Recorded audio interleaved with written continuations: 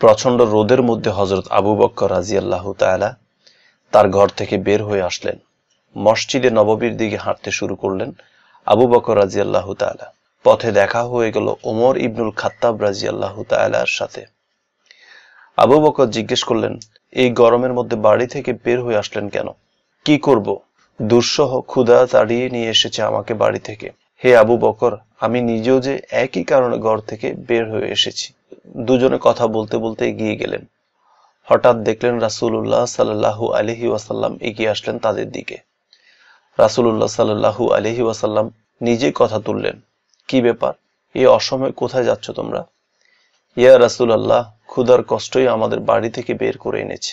সেই পবিত্র সত্তার শপথ, যার হাতে আমার প্রাণ, আমিও যে একই কারণে বের হয়ে এসেছি ঘর থেকে। চলো সামনে এগিয়ে যাই। তিনজন মিলে হাঁটতে হাঁটতে পৌঁছালেন আবু আইয়ুব আল আনসারী রাদিয়াল্লাহু তাআলার বাড়িতে। আবু আইয়ুব আনসারী রাদিয়াল্লাহু তাআলার স্বভাব ছিল প্রতিদিন রাসূলুল্লাহ সাল্লাল্লাহু আলাইহি ওয়াসাল্লামের জন্য খাবার তৈরি করে অপেক্ষা করা। তিনি রাসূলুল্লাহ সাল্লাল্লাহু আলাইহি ওয়াসাল্লাম না এলে বাড়ির সবার সাথে সেই খাবার ভাগাভাগি করে খেতেন। সেদিনও অপেক্ষা করছিলেন তিনি, কিন্তু হযরত মুহাম্মদ সাল্লাল্লাহু আলাইহি ওয়াসাল্লাম খাবারের সময় না আসায় তিনি সবাইকে নিয়ে খাবার শেষ করে ফেলে বাইরে গিয়েছিলেন। খাবার শেষ হয়ে গেছে আর রাসূল সাল্লাল্লাহু আলাইহি ওয়াসাল্লাম এবং তার দুই সঙ্গীকে নিয়ে এলেন। তিনি হযরত আবু আইয়ুব আনসারী রাদিয়াল্লাহু তাআলার স্ত্রীকে জিজ্ঞাসা করলেন, আবু আইয়ুব আনসারী কোথায় গিয়েছে? তার স্ত্রী জবাব দিলেন, বাইরে গিয়েছে, এখনই চলে আসবে। এই অবস্থায় আইয়ুব আল আনসারী রাদিয়াল্লাহু তাআলা এসে এক ছড়া পাকা আদা কাঁচা খেজুর নিয়ে এলেন।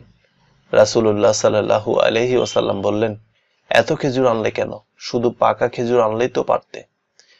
তিনি বললেন, সব ধরনের খেজুর পেশ করেছি, যেটা ভালো লাগে গ্রহণ করবেন।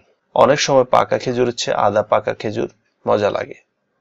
তিনি তাড়াতাড়ি একটি বকরি জবাই করে কিছু গোশত আগুনে ঝলসালেন আর বাকিটুকু ভুনা করার ব্যবস্থা করলেন। তার স্ত্রী রুটি বানিয়ে ফেললেন ইতিমধ্যে।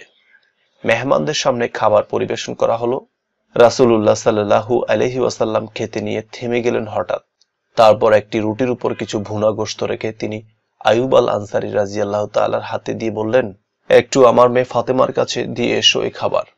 অনেকদিন হয় মেয়ে আমার এই খাবার খেয়েছে। আইয়ুব আল আনসারী ফাতেমা রাদিয়াল্লাহু তাআলা আনহাকে খাবার দিয়ে ফিরে এলেন। রাসূলুল্লাহ সাল্লাল্লাহু আলাইহি ওয়াসাল্লাম তার প্রিয় সাথীকে নিয়ে খাবার খেলেন। খাবার শেষে খাবারের দিকে তাকিয়ে রাসূলুল্লাহ সাল্লাল্লাহু আলাইহি ওয়াসাল্লাম বললেন, রুটি, গোশত, আদা পাকা খেজুর। এটুকু বলতে তার গলা ধরে এলো। দু চোখ ভর্তি পানি নিয়ে আবার কথা বললেন রাসূলুল্লাহ সাল্লাল্লাহু আলাইহি ওয়াসাল্লাম, মহিমান্বিত আল্লাহ পাকের শপথ, এসবই হচ্ছে সেই নিয়ামত যার বিষয়ে তোমাদেরকে কিয়ামতের দিন জিজ্ঞেস করা হবে। অতঃপর তিনি পড়লেন, ثم لتسألن يومئذ عن النعيم। এরপর অবশ্যই সেদিন তোমরা নিয়ামত সম্পর্কে জিজ্ঞাসিত হবে। সূরা তাকাসুর আয়াত নাম্বার ৮। এত কষ্টের পর খাবার খেয়ে হিসেবের কথা শুনে সাহাবীগণ অবাক হয়ে বললেন, এই খাবারের হিসাব দেওয়া লাগবে? রাসূলুল্লাহ সাল্লাল্লাহু আলাইহি ওয়াসাল্লাম বললেন, তোমরা যখন কোনো নিয়ামত গ্রহণ করার জন্য হাত বাড়াবে তখন বিসমিল্লাহ বলবে। তারপর তৃপ্তি নিয়ে খাবার শেষ করার পর বলবে, আলহামদুলিল্লাহিল্লাযী হুয়া আশবা'না ওয়া আন'আমা আলাইনা ওয়া আফদালা।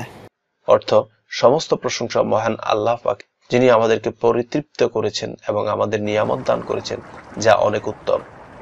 তাহলে এই দোয়া আল্লাহ শুকরিয়া আদায়ের জন্য যথেষ্ট হবে। আল্লাহ রহম করুন, আমিন, আলহামদুলিল্লাহ।